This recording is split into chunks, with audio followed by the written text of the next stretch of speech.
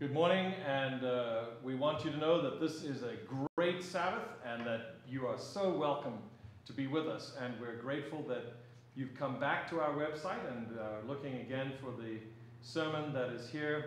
If you've responded to the email that I've sent out concerning the fact that this morning we had a little bit of a glitch. Well, actually it was more like a meltdown. Our server or our computers and the programs on them did not act correctly. We have been looking at what has been going on. So what you're seeing today is a sermon that I did earlier today, and I'm doing again, and I'm very happy to be doing it again because we have the capabilities, but unfortunately you won't get to hear the great music that we did as well. And I want to thank Eric for putting that together for us. But as we begin with the Word of God today here on this Sabbath in May, let us pray. Father God, we are grateful that no matter what the circumstances, you already know what we need. And we're grateful that we can record this again because this is something that comes from your Word that is timeless and that is going to give us encouragement in the midst of this pandemic. Thank you so much for the message that you love us, that you want to bring us back together with you, and that you're interested in everyone. We love you, and we're looking forward to this. In Jesus' name, amen. Today, I'm very excited about what I want to share, and I'm grateful to be doing this as a second part of a two-part series. You can go back and look at the previous one from last week. Under His Wings is the title, and the fact is that we start in Luke chapter 7 today with another story. Last week was the story of Ruth, and you can go back and look at that, and I may refer to it in a moment. But what has really grabbed a hold of me is what Luke does with a progression in Luke's chapters 7, 8, and 9. There's a story at the end of chapter 8 that we're going to look at particularly, but the build-up to that story, and then what happens at the beginning of chapter 9 is what I really want you to catch this morning. It's very important, I believe, because the fact is here we are in the midst of COVID, here we are in the midst of this pandemic, and we're all asking ourselves, what is it that God wants from us? What is it that God needs from us? And as I read this, it just struck me that having read these stories so many times before, here it is again that God is speaking to us and telling us why Jesus came, what His message was, and then what He would like us to do about it as His disciples in 2020 in the midst of a pandemic. So if you open your Bibles with me or look at your phone, just turn to Luke chapter 7, and right away we begin with a very interesting story.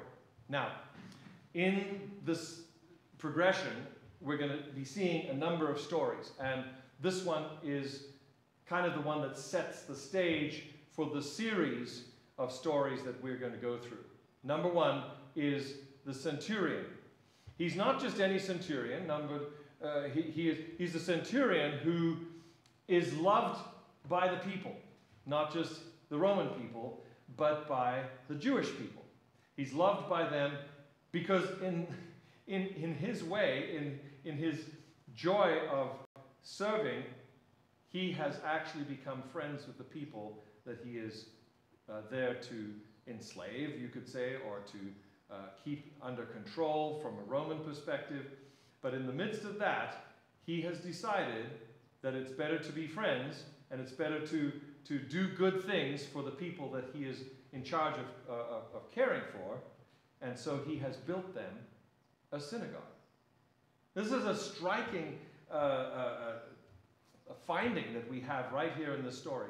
These people are the people that he goes to when one of his valued slaves, one of his valued servants becomes ill.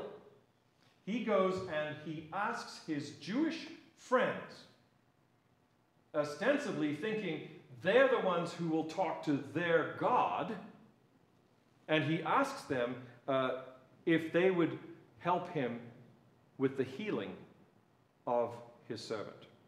Now you say, this is just a story. Well, the fact is, it sets the stage for this progression that we're going to see. First of all, you have someone who is Jewish. You have the Jewish leaders. Second, then you have somebody who's outside of the community, and there is a situation in which somebody is sick and they need to be healed. And you have the situation where the person who's outside of the community wants to come inside the community to find the healing, and is in fact saying, I believe that your God is the God who can provide healing. The series that we're talking about is Under His Wings. But I want to just bring this up, and doing this again, I get a chance to include some other things that I didn't include the first time. Malachi chapter 4, verse 2 tells us that the Son of Righteousness is rising with healing in His wings. Very important concept. Hold on to that, because this is the first story that illustrates exactly that. Here you have the church people in Jesus' day being asked by somebody who is outside of the church, you are the ones we believe know the God who can bring healing. You are the ones who know the God that has healing in His wings. Now, would you please help me with my most valued servant? Well, this is Capernaum. This is what Luke chapter 7 tells us. This is Capernaum, Jesus' base of operations. And so the Jewish leaders go to Jesus, whom they have seen do miracles before. They go to Jesus and they say, look, would you please do a miracle for this centurion? We know it's not the usual thing. We know that you're one of our teachers, our rabbis, and that you care for our people. But this guy's a good guy. He's a good guy. He built us a synagogue. Would you please help us? Would you please go with us? So you have a picture of Jesus and these church people going off to the centurion's house when they are met by one of the centurion's other servants, who comes with a message from the centurion. You do not need to come to my house. In fact, I am not worthy for you to come to my house. Please just say the word, and my servant will be healed. Jesus turns to his friends, to his fellow church people, and says, I have not found faith like this in all of Israel. Is Jesus doing a put down on Israel? I hope not. But at the same time, it feels like that. Because here you have somebody who shouldn't necessarily know because they're not part of the inside. And he's talking to the people who are in the inside, and he is saying, you should have this kind of faith that I'm seeing from this person from the outside. Keep that sort of two-sided piece in your mind, because you're going to see it again and again and again in the stories as we go through here. Because look what happens in the very next story. Jesus is now traveling along with his disciples, and he goes past the village of Nain. And as he's going past the village of Nain with his disciples, a large crowd is coming out of the town. Now, what are they doing? It's a funeral procession. In this moment, another picture is being painted. And again, we know that the disciples, like Matthew, Mark, and Luke, they each painted their own picture. Luke is painting this picture, and he is saying, here's another thing that happened, and here's the situation. What is the situation? It's a funeral. Jesus has just healed the centurion's servant. Now he is walking past Nain, and the people are coming out with a funeral. Who has died? Well, it's an only son. It's an only son of a woman who all she has in the world is her son. My friends, please understand that your connection in biblical times to the community, your attachment to the community, came through the man. So what you have here is not just a funeral for the young man who has died, but you have a mother who is now going to be disconnected from the community because her son has died. So again, the pattern that we are watching for is happening again in this story. You have a group of people, and in that group are people who are connected, and in that group are people who are disconnected. And Jesus comes along. God comes along. And by resurrecting the young man and giving him back to his mother, he effectively reconnects his mother with the society, with the church people, with the traditions. Last week we talked about the book of Ruth, and this comes to mind again right now because it is this reconnection process that Ruth was involved with when she took her mother-in-law's advice and went and uncovered, this is very intimate, uncovered Boaz's feet while he's lying next to his mound of barley grain. After the harvest, he's sleeping there to protect it. She uncovers his feet and lies down, only to wake him up, so that when he wakes up, she can say to him, "Would you please cover me with your cloak? Would you cover me with your shawl? Would you cover me with your wings?" This word for tefillin or for the tzitzot that you see with Orthodox Jewish people, the tassels that come down, this idea is the same idea as the word wings. And as Chris and I have gone over this, as we've batted it back and forth, it has become this illuminating concept. And so here we are sharing the idea of under his wings. So you have Ruth. Last week we talked about Ruth. She is basically saying to Boaz, "I would like you to cover me with your wings. I want to be in your family. I want you to be the one who brings me back under your wings." And so again, we see Jesus in these stories that are leading up to the end of chapter 8. Wait for it. That every time he interacts with these individuals, what is he doing? He is extending the family of God, extending the wings, as it were, over the top of these individuals and bringing them in. It is the centurion that surprises him because he is not supposed to know these concepts, but he knows them and he appreciates them and he accepts that Jesus is the one who is capable of doing this. And that's why Jesus says, "I haven't found this kind of understanding. I haven't found this kind of trust and faith in what God wants to see happen in all of Israel by comparison with the centurion." We move on, and we see that we have a section here that talks about Jesus' interaction with his cousin John. What is happening here is that Jesus is coming along now as the Messiah, and he is displacing, in many respects, the liking of the people. You think of popularity on Facebook.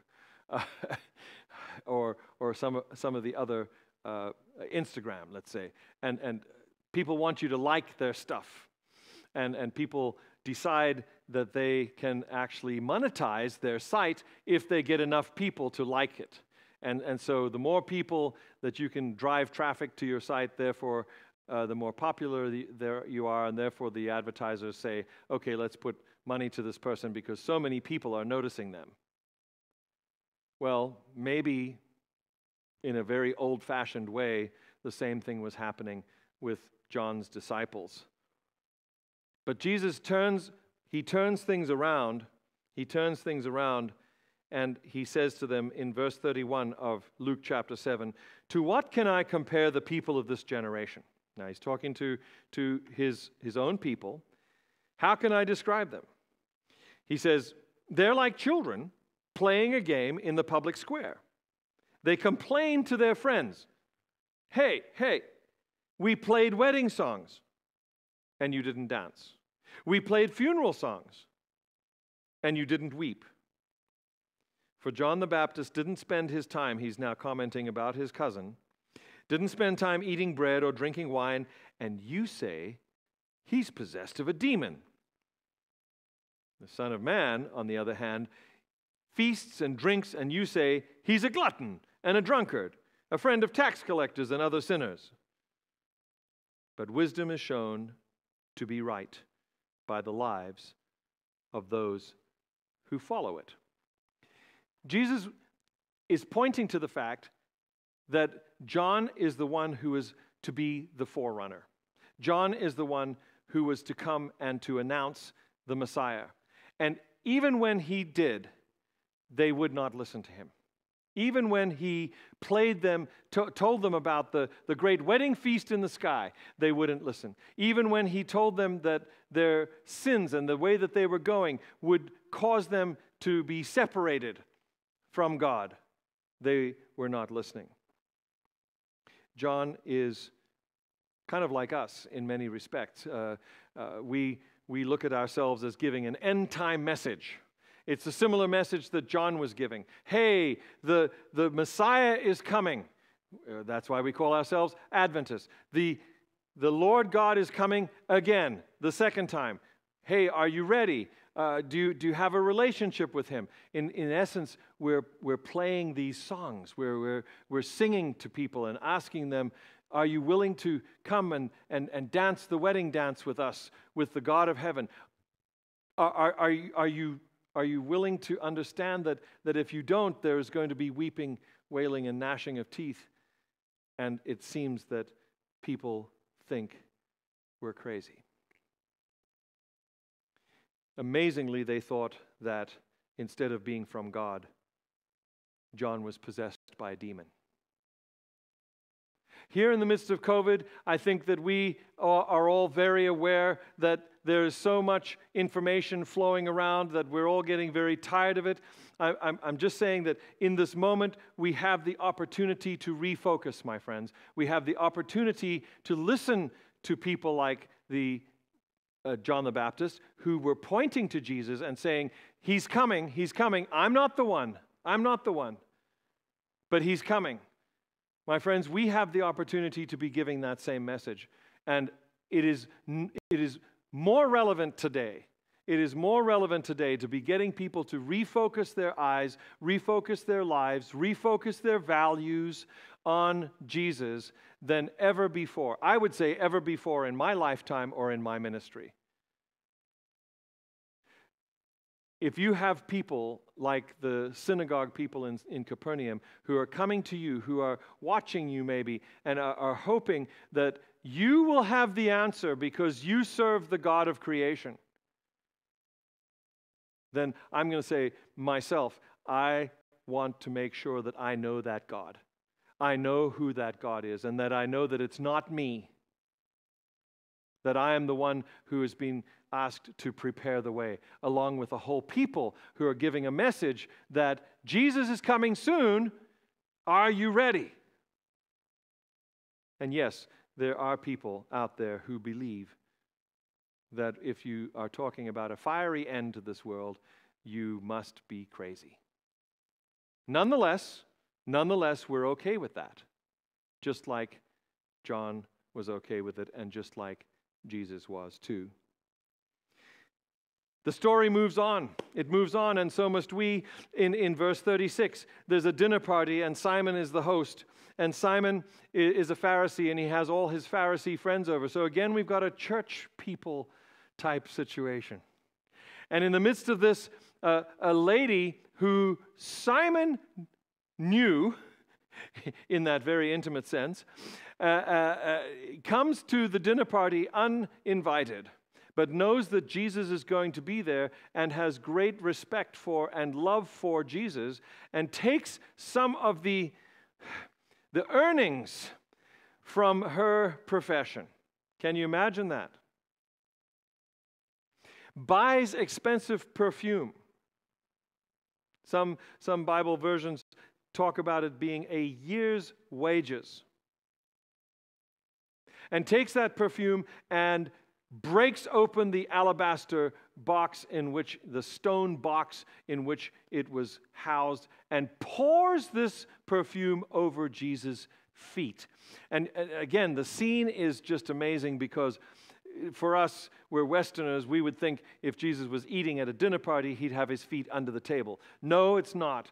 Jesus is on his side. His feet are out to the outside, because the food is nearly on the floor, maybe on a slightly raised small table, and he's able there to eat with the other guests. They're sitting either cross-legged or with their legs out to the side. And so she's able to come into maybe a dimly lit room, and she's able to pour this beautiful perfume over Jesus' feet, first unnoticed. And then as the perfume fills the room, and everybody knows that this is the expensive stuff by the smell of it, they know that it's the really expensive stuff. Suddenly Simon begins thinking, if this guy knew what kind of woman this was, he wouldn't let her be doing what she's doing. And by this time, she has let her hair down.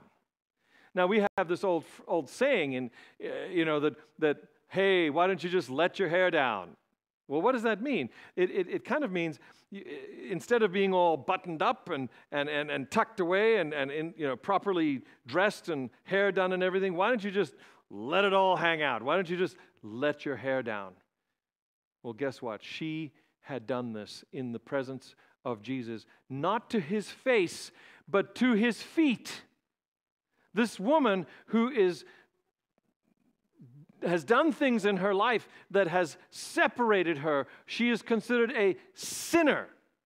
She is the one, not Simon.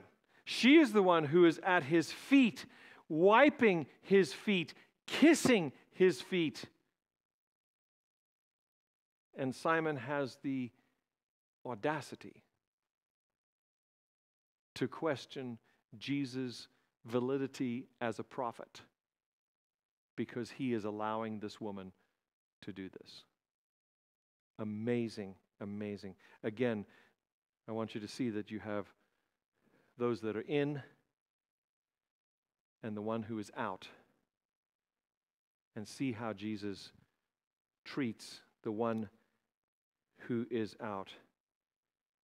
That's right, Jesus said. Then he turned to the woman and said to Simon, he's looking at the woman, but he's talking to Simon. Look at this woman kneeling here. When I entered your home, you didn't offer me water to wash the dust off my feet, but she washed them with her tears and wiped them with her hair. You didn't greet me with a kiss, but from the time I came in, she has not stopped kissing my feet.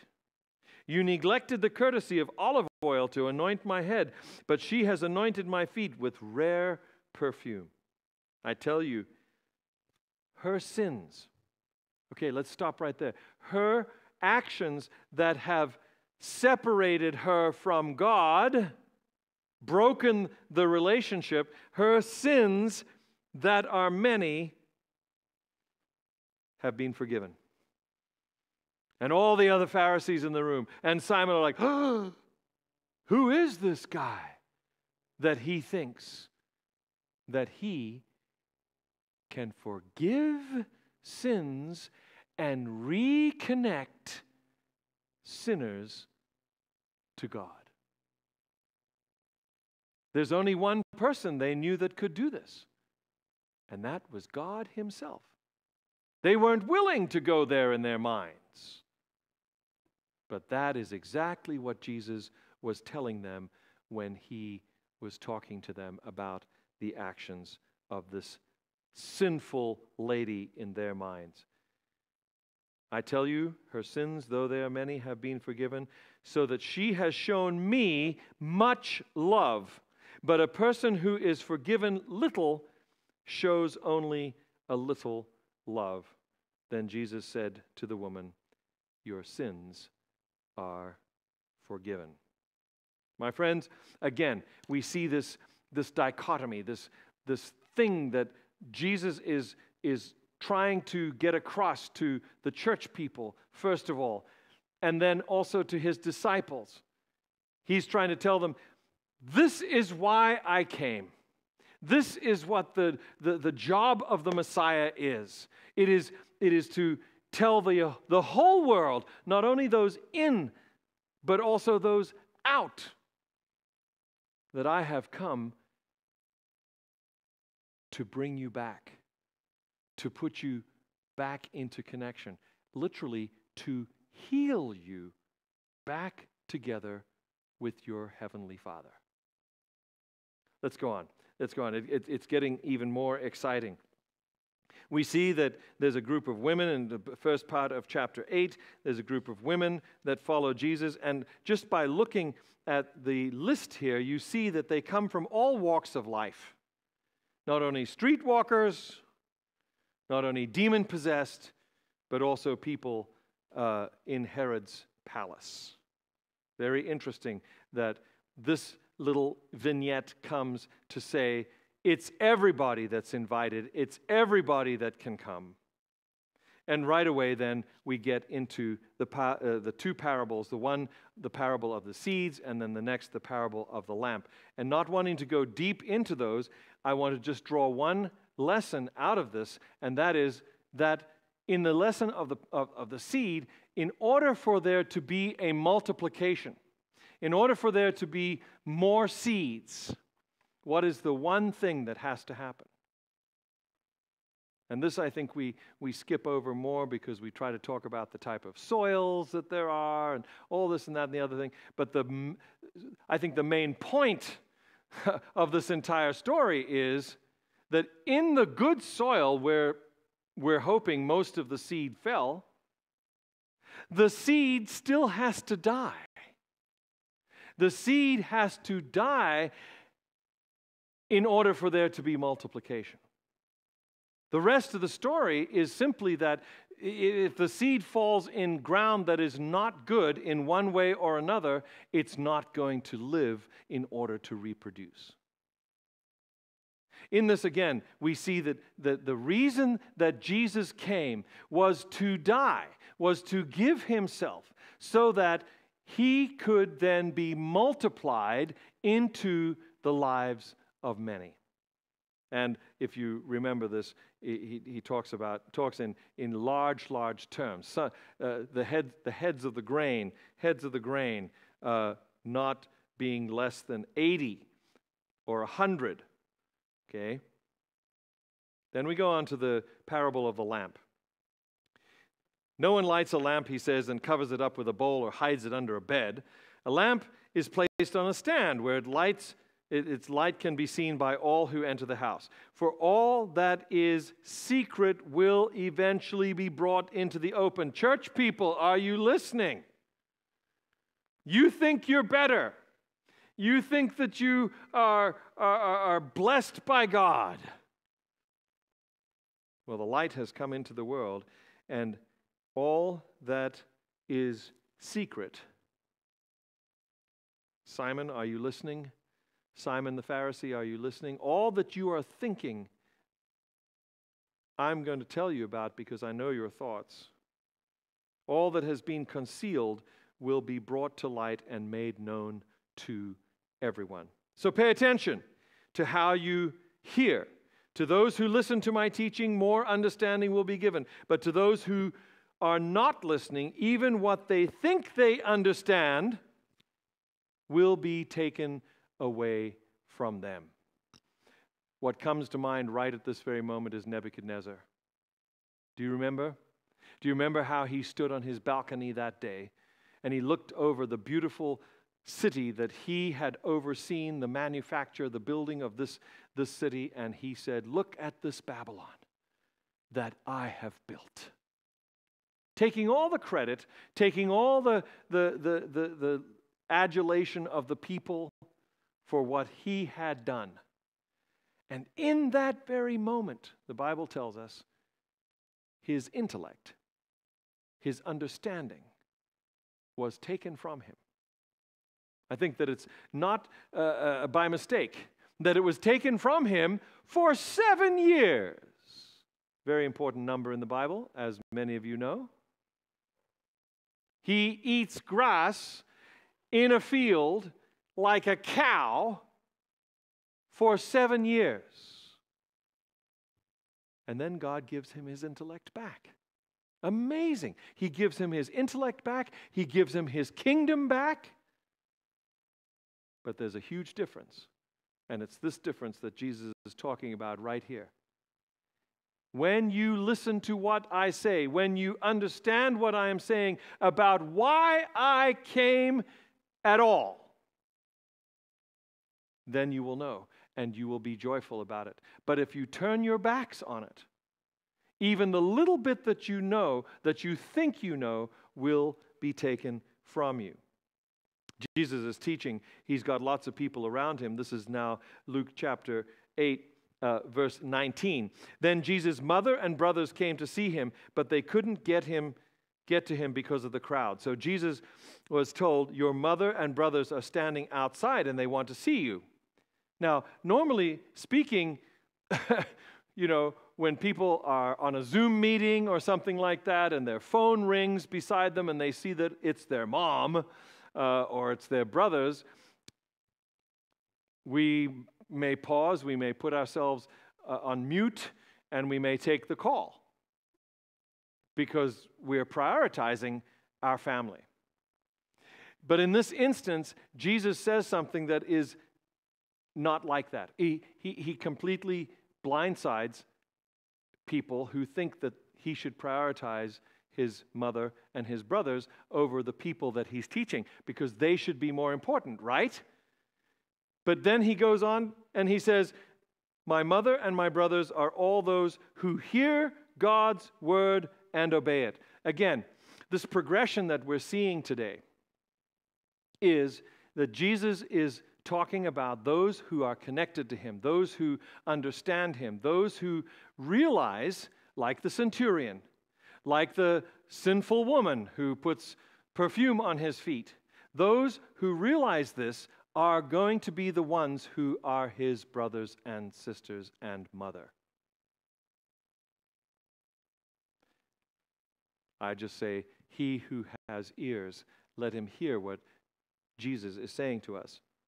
The next piece is very dramatic. In fact, both of them are, and they are the lead up to the story that I really, really wanted us to focus on today because of its connection to wings. Jesus is crossing the lake with his disciples. He's going to go over to the other side of the lake. On the way, there is a storm. Now, some would say this is one of the storms that they went through. We just know that it was so bad that the disciples who had lived most of their lives on that lake fishing, knowing about the possibilities of bad storms on that lake, they knew that this was a storm that could potentially sink their boat and kill them. And so it is that they cry out, Master, Master, we're going to drown. We, your disciples, cannot save ourselves. We are totally dependent on you. Do something if you wouldn't mind. Jesus stands up. He had been asleep in the back of the boat, as we know. He rebukes the winds and the raging waves, and the Bible says, suddenly the storm stopped and all was calm. I would love to have seen that happen, because you're talking about hardened fishermen who knew that storms just don't go away like this. You don't go from 4 or 5 foot swells to calm instantaneously. But that's what the Bible says happened.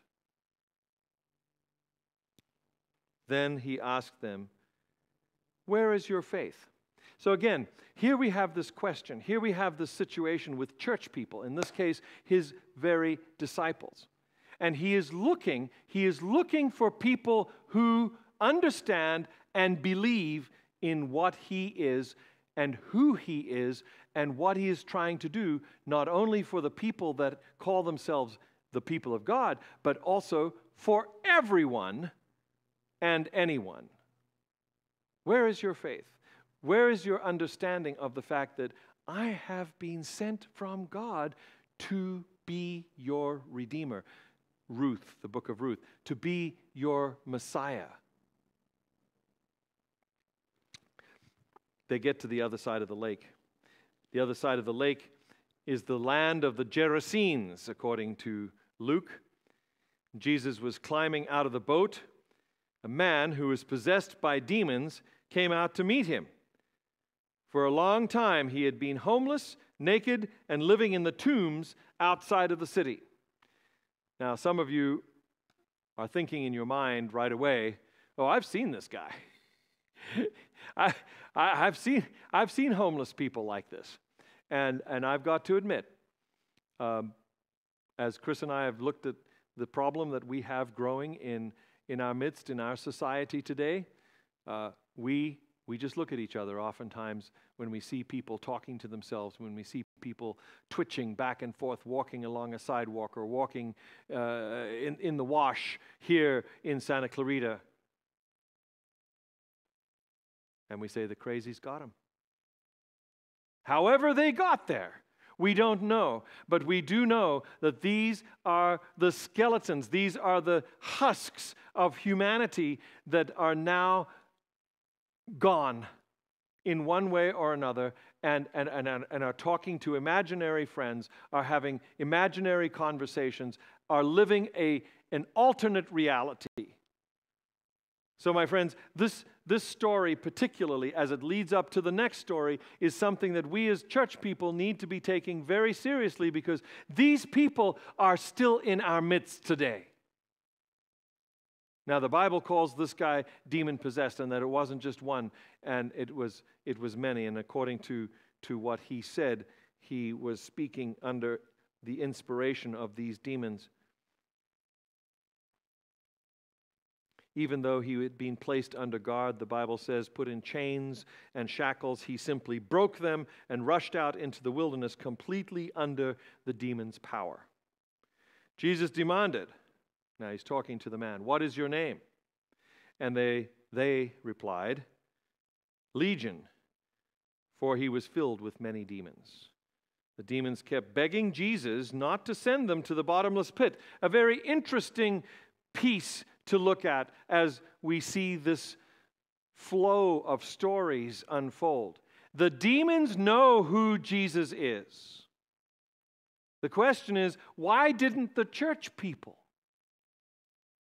Why didn't the chosen people know and appreciate who he was? Why did they say that John the Baptist was demon-possessed? Why did they say that Jesus was a drunkard because he was willing to go and eat with people that the church had thrown out? This is huge. This is massive. What is your name? My name is Legion. Do not send us to the bottomless pit. Basically, don't put us out of commission. Don't send us where we can never come back. They begged him to let them go into a herd of pigs. Now again, think of these stories as a way of Jesus trying to paint a very important picture to his disciples in their training phase, to help them to understand who it is that he actually is and what he has come to do, what his message is.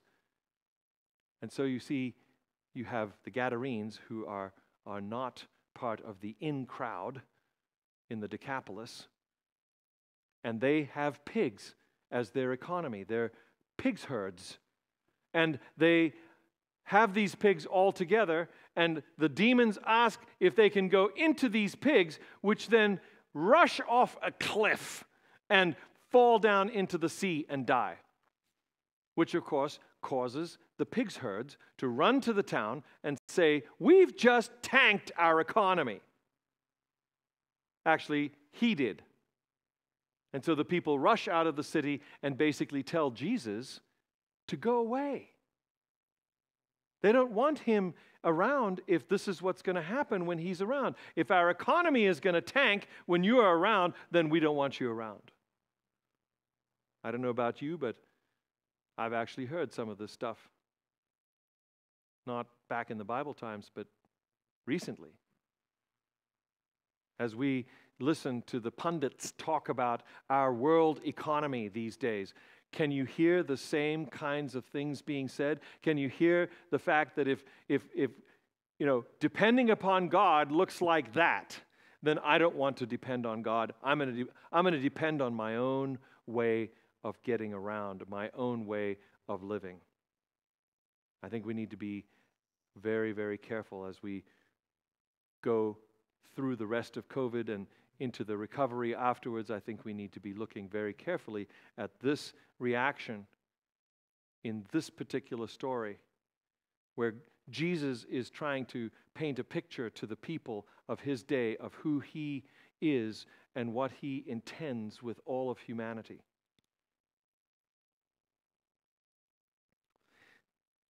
The story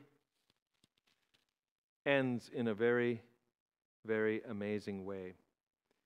The man who had been freed, this is verse 38 of chapter 8 of Luke, the man who had been freed from the demons begged to go with Jesus. But Jesus sent him home, my friends. Jesus didn't give him his heart's desire at that moment, saying, "No, don't come with me. Go back to your family and tell them everything God has done for you." So he went through all the town, proclaiming the great things Jesus had done for him. My friends, this is an example, I believe, that we need to take very seriously. This is the result of coming in contact with Almighty God. This is the result of the chains that are put around us of the evil empire being released, and then individuals, ourselves included, being sent to tell other people about the difference between the kingdom of evil and the kingdom of God, and what it is to live completely chained to the kingdom of evil, completely oriented, as it were. Maybe we don't look bad, but as God sees people who are in this economy, he sees them exactly as this demoniac. He sees them as people who are enslaved. And right now my mind is thinking of Matthew chapter 16, where Jesus says, "Upon this rock, myself, I will build my church, and my church is going to be storming down the gates of hell." Why? Because there are captives in there. Because there are people trapped. Because there are people enslaved. And guess what?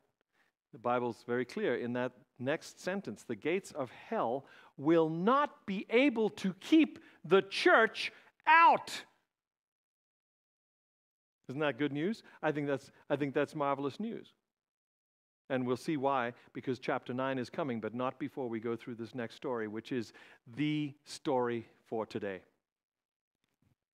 On the other side of the lake, he leaves the man there to go about his evangelistic business. Jesus gets in the boat with his disciples, and he goes back across the lake, and he gets to shore where there are crowds of church people waiting to see him. In the midst of this crowd is the head elder, the president of the synagogue, the lead guy himself, because he has a daughter. He has a 12-year-old daughter. Notice the number. It's very important. We're going to see it 2 more times in the next few verses. He has a 12-year-old daughter who is very sick and potentially will die. He's been waiting. He's been waiting on the shore. He's been told, yes, Jesus is across the lake on the other side in the Gadarenes, but look, here comes his ship and boat. And the disciples are now, maybe they've got the sails up, maybe they were rowing. They row back across the lake, and there the crowds are, and they're waiting for Jesus. As soon as Jesus steps off, there is Jairus on his knees in front of Jesus, imploring him to come and heal his daughter. Now, it strikes me that all good stories, maybe even all good sermons, kind of end up the way they start. If you remember, we started at the beginning of chapter 7 with the centurion asking Jesus to come and heal his servant. Did you notice the attitude of the centurion? I am not worthy. You don't even need to come to my house because I am not worthy. Where do we see Jairus? Where do we see the crowd? No, they are on the beach. They are looking at their timepieces, sundials, whatever. And they're saying, we've been waiting for you. What were you doing over there so long? We've got business over here. We've got a young girl. And she needs your attention. You can feel the impatience of this crowd of church people who are there to support their lead guy whose only daughter, the one who represents the in crowd, the one who represents the people, the good people. Remember, we talked about 12. Let's just cut to the chase and say 12 is an important number in the Bible. It always represents the people of God. The people of God. And here you have a young lady who is 12 years old. She is representing the people of God. She is representing the church. And my friends, she is sick. And the people who have been around to support her, her parents, her loved ones, the people in the synagogue, they are worried that she is sick. And so they go to the only place that they know that they can get healing. My friends, if we look at the church today, we would probably be feeling the same way. Look at us in the midst of COVID here. We're having to do sermons by internet. We're having to do all kinds of things. We could say the church is sick. People are not paying attention as much. People are looking at other things out in the world, and they're paying more attention to other things and not paying attention to God. We could say lots and lots of things concerning the church today. But suffice it to say, in this passage, we know that there's a 12-year-old girl and that she's sick and that her daddy wants Jesus to come and that he's impatient about Jesus coming and taking care of what he wants Jesus to take care of. I want you to see that there's a concept here of who God is and what he's going to do for me and when he should do it. There's an attitude here that I think we should take very close note of. But it's inside of this crowd. Incognito. Maybe dressed so that she wouldn't draw attention to herself. That another lady is present. As the crowd is pressing around Jesus, as the crowd is anxiously moving Jesus along to his next most important appointment, which is the appointment that they want him to take part in, she is there and gets in the train of this group, worms her way through the crowd, reaches down, hopefully without drawing attention to herself. She reaches down and she touches the hem of Jesus' garment. Now, my friends, again, as Chris and I have gone over this concept, it's just so beautiful. So I want you to take that moment now where she has an electrifying experience, where she reaches out and touches the hem of his garment, and the Bible says immediately, not 5 seconds, but we're talking immediately, she is healed. What is she healed from? Well, the Bible just describes it as an issue of blood. Now, if we go back to the Levitical law, we find that when a woman was suffering from her monthly period, she was required to go outside of the camp. This woman had been living outside of her society for 12 years. Now, I don't think it's by mistake that on the one hand you have the in girl who's 12 years old, whom everybody is worried about, and on the other side you have the out woman who is out because the law says that she cannot be in because she has an issue of blood. Oh, my friends, the picture that is being painted here is of a world that Jesus, God, has come to save, to announce himself to, and in this very moment, in the press of the crowd, he is going to explain to the whole group why he is here. Are you ready? Here we go. He stops and he says,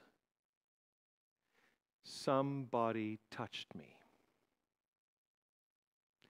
Peter voices what so many others had said, and he says, "But Lord, the whole crowd," this version says, "the whole crowd is pressing against you."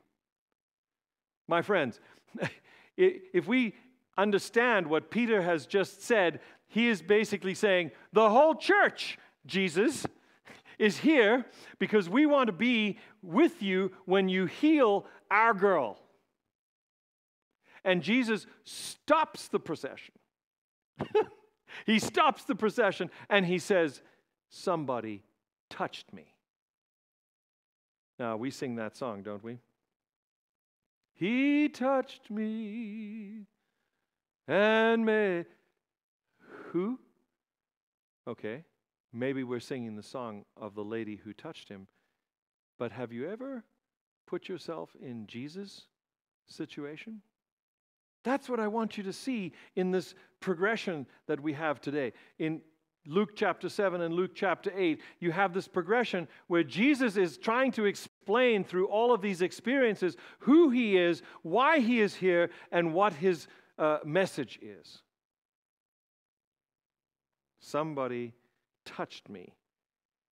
Somebody touched me. When the woman realized, this is verse 47, when the woman realized that she could not stay hidden, she began to tremble and fell to her knees in front of him. The whole crowd heard her explain why she had touched him and that she had been immediately healed. And this is Jesus' reaction right away. And it's so amazing. Daughter. Do you realize the implications of that one word for this woman who had been outside for 12 years? He says, daughter. He reinstates the connection with one word, daughter. Your faith, your understanding, your trust, your willingness to signal, because this is what she did. She reached out and she touched the hem. Remember Ruth? Ruth goes and lies at the feet of Boaz, and when he wakes up, she says, "Cover me with the corner, the tassels. Cover me with your wings." I've read this story so many times, and it's not until this particular study that I have realized that because of the Hebrew and the connection between these words or these groups of words, that it also means that she reached out and she touched the edges of his wings. It's the wings, the hem, the skirts, as it were. And she is basically signaling God. She is coming to him and saying, I want to be under your wings. I want to be with you. Jesus knows this. Jesus recognizes this because you see, even while everyone else was jostling up against him, Peter is saying, everybody's squeezing up against you. They were not asking. Pains me to say. These good church people who were dragging Jesus off to take care of their precious 12-year-old daughter, which he wanted to do. They were not interested in him for who he really was. All they were interested in was what he could do for them. Imagine how Jesus feels when power, the Bible says, power has gone out of me. Somebody has connected to me. Somebody has connected to me who knows who I am, who wants what I have to give, which is the healing between humans and God. And she receives it not tomorrow, not a month later, but immediately. Immediately. My friends, this story could end right here, and we could all go home, but it doesn't. Happily, I want you to know that Jesus doesn't give up on the church people. The church people who wanted to rub up against him, but not really draw down on his power. He doesn't give up on them. He goes with them. And I'm imagining that she went along with. The crowd goes along to the town, and Jesus then takes Peter, James, and John, and the mom and dad only, clears out all of the weepers and wailers that probably had been hired to do so, goes into the bedroom of this little girl, this 12-year-old girl, who has died, but whom he claims is not dead, but is asleep. Now, do with that what you may. But what I'm going to tell you is that here you have this final picture, specifically given to Peter, James, and John, where Jesus wants them to know, I am the life giver. My purpose for coming to earth has been to take away all of the things that are between any human being and their life giver. To take those things away, to forgive those things, and to reconnect humanity with the life giver. So in that sense, you could see this 12-year-old girl representing the whole people of Israel, the whole 12 tribes of Israel that are dead in their understanding of God. And he says, no, they're not dead. I am the life giver. I will say when they're dead or not dead. They're just asleep. Laodicea, you might be asleep, but God has not given up on you. He grabs her by the hand and says, little girl, get up. I don't know about you, but I'm wanting that hand of God in my life. I'm wanting that belief that God has in me and in this church and in people who are listening, people who are paying attention. I want him to reach down and grab a hold of us and say, get up. And for life to flow through us again. How do we know that she's alive? I think it's very interesting, and I did some extra study just to make sure that what I was thinking was true. Jesus' next words to mom and dad, who are now hugging their now alive 12-year-old girl in front of Peter, James, and John, and Jesus, who are the only ones in the room, hey, give her something to eat. Why? Because you need to know this is not a ghost. This is not fake.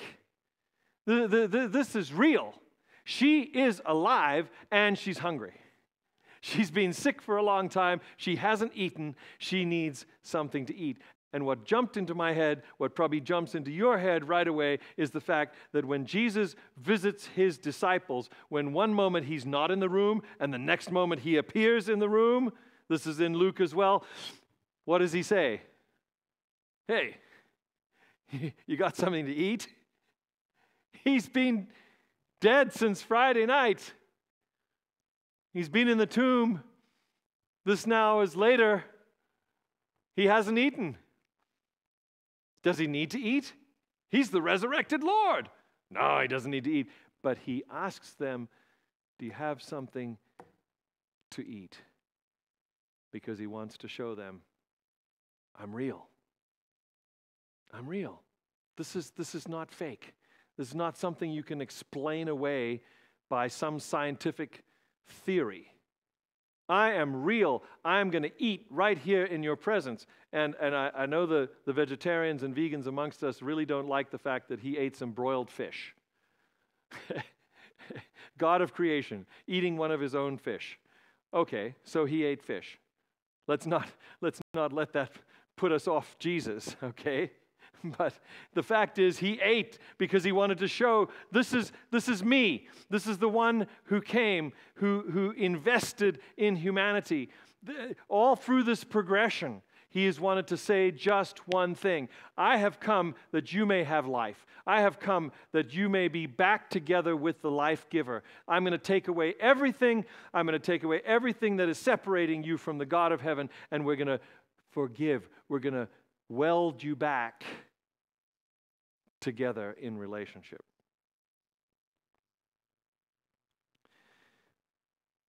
After 8 comes 9.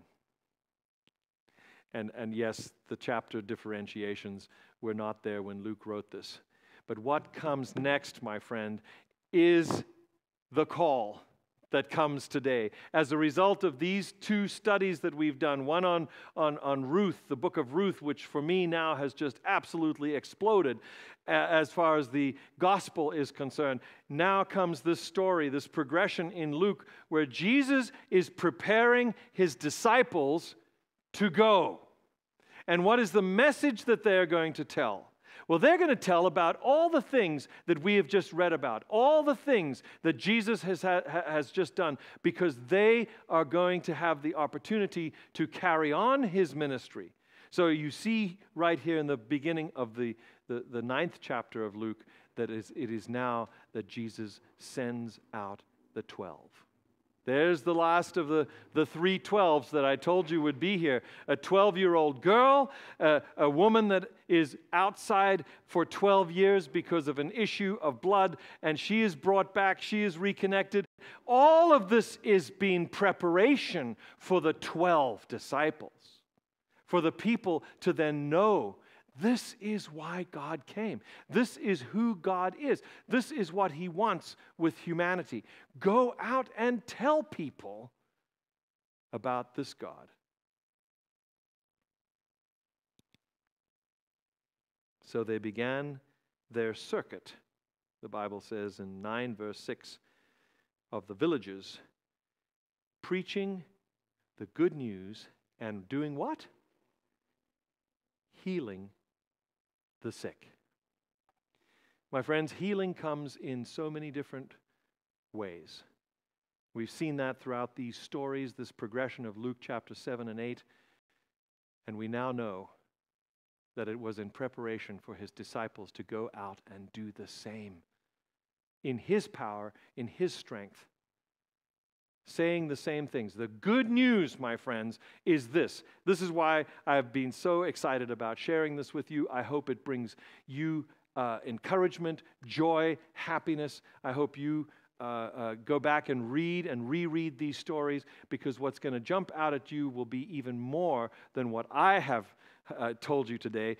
Please read them again for yourselves and see what it is that Jesus is wanting to have happen in our lives, because indeed we are his modern day disciples, and we need to know what the good news is and to be able to share that with our friends and our families.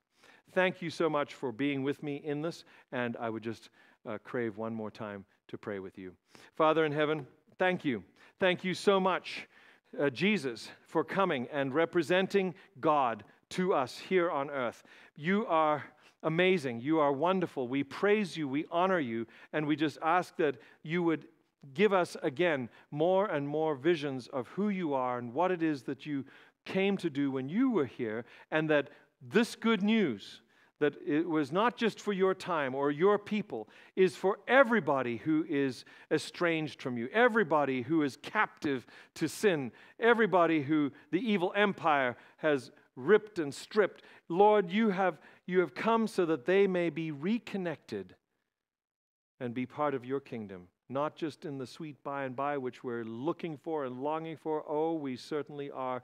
But Lord, we are praying that we will see these kinds of miracles, we will see these kinds of actions happen in our lives, in our time.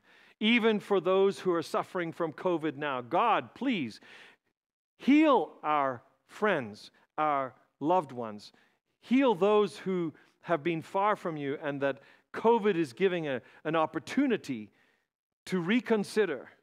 Please, God, give us the opportunity to spread this good news far and wide, we pray, in the powerful name of Jesus.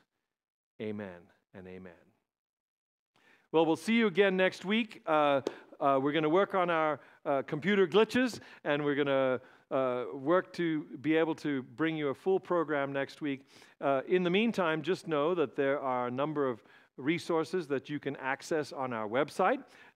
Go there to santaclaritasda.org, not only for what you can get, but also for what you can give.